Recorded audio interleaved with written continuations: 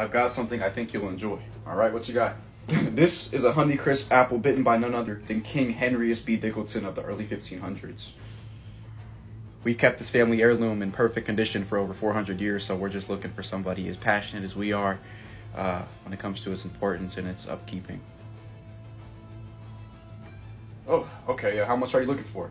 Well, taking into account its condition and its rarity, yeah, I think that 5,000 would be a good place to start. Okay, yeah, let me just call my Henrius B. Diggleton Honeycrisp apple guy and we'll go from there. All right. Hello? Yeah, I don't mind waiting 5 minutes, it's okay. All right, see you shortly. Good evening, gentlemen. I actually graduated Stanford with a PhD in research between humans and apples, and I took a minor in history revolved around Henrius B. Diggleton. So if there's one thing I know, it's Henrius B. Diggleton and apples. You mind if I take a look? Yes, please be careful. Thank you. Oh my. G-Willikers. Yeah. That's good apple. Yeah? Yeah. So we knew that Henrius had great taste in apples, so this is a good sign. You know?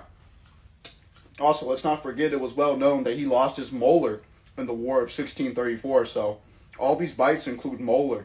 That's what I'm getting from this. I taste molar. Okay. So I'm getting a slight tuna aftertaste. Let's remember that Henrius never liked tuna. He was never